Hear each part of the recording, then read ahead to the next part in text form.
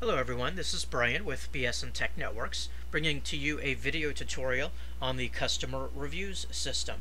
In some instances, we have some clients that request the availability for customers of their own to write reviews directly on their website. That allows other visitors to go on and see those reviews firsthand. Anyways, I have logged into the customer dashboard and I'm going to show you how to approve, deny, or manually add some reviews if needed. First of all, you should have received a username and a password to access your admin panel. If you have not, please reach out to us and we will happily supply that information to you. When you get a review on your website, you will get an email notification that a review was left and that you will need to log in to your site and do so. So we are already logged in, and over on the side you see reviews. We're going to go ahead and click on reviews. And in this customer's case, they actually just had a review that was posted about 30 minutes ago.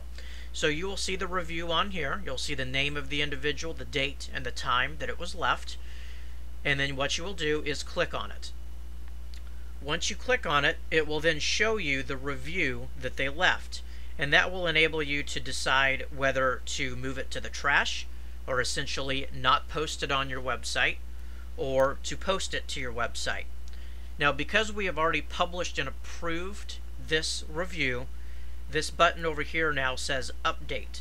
Otherwise, it will say publish. So if you come to the page and there is a review that's waiting to be published, you will click on it, much like we just did, and then you will click this publish button instead. But as of right now, it says update since we have already published it. If you wanted to delete it, you would just hit the move to trash and it will not show up on your website. So you can see in here the text that they left, and there's some other information. Of course, there's the 5-star rating. While not very ethical, you do have the ability to change that, to change the review, and you could also change the text. Alright, so if you wanted to import a review, how do you do that? What you'll do again is click on the reviews, and that brings up the review page, and then you simply hit add new. So once you click on add new, it gives you the ability to put in the person's name up here again, and then you'll type in the review.